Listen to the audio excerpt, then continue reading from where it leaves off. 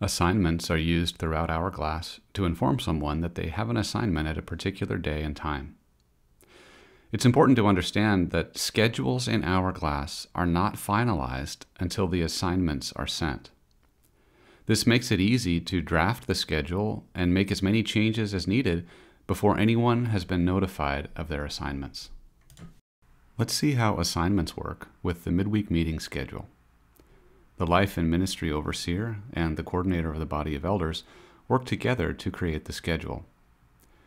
They will probably enter their assignments at different times and possibly need to resolve scheduling conflicts.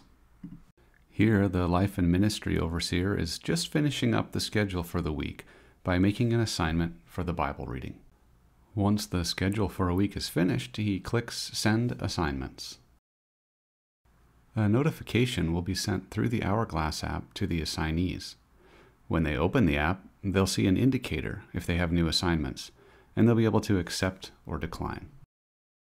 Now that the assignments have been sent, notice the legend at the bottom of the screen. Most of the assignments are now awaiting a response. Brother Jones has already accepted his assignment, as we just saw. However, there is one publisher, Brother Brown, whose assignment is still not sent. He may not have installed the Hourglass app or didn't allow it to send him notifications.